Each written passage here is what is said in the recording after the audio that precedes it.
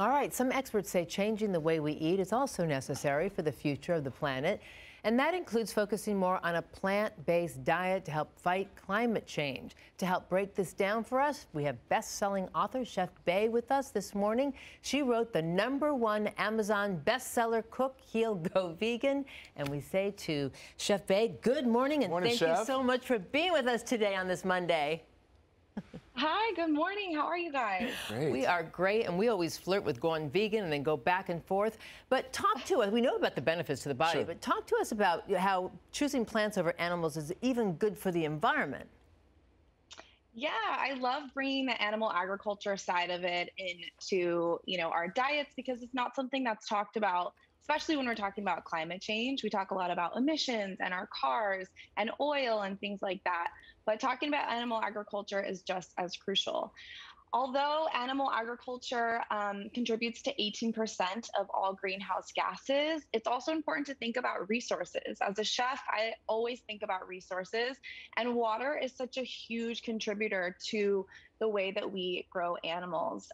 If you think about it, 60% of all the grain that is grown in our entire country actually goes to feeding animals. And it's just such an inefficient system when you think about how much water that takes to grow all that grain and then raise all those animals. So if you were to go plant-based for even one day, you could save 1,100 gallons of water.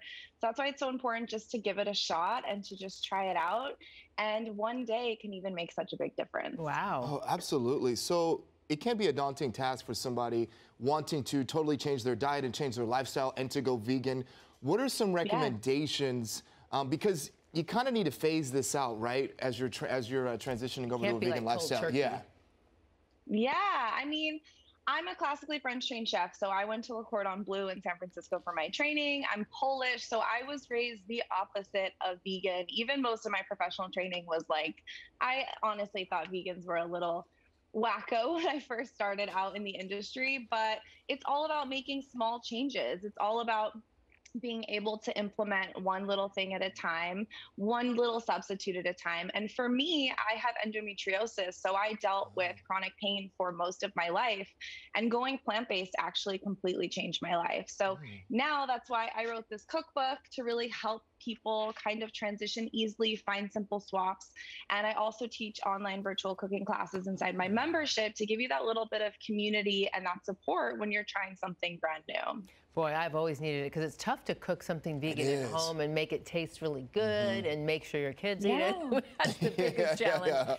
So you don't use any animal products, which I get, not even fish, not even a pescatarian diet. Tell us why.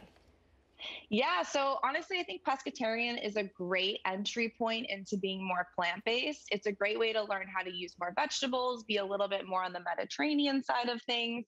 But when you really look at how we're using our oceans and we're kind of abusing them for fish, and you look at industrial fishing, they do this thing called bottom trawling, where they basically put these huge fishing nets down that have weights on the bottom, and they clear everything in its path. And they only actually catch 30% of what they intended to. The rest of the 70%, they're catching dolphins and whales and sharks.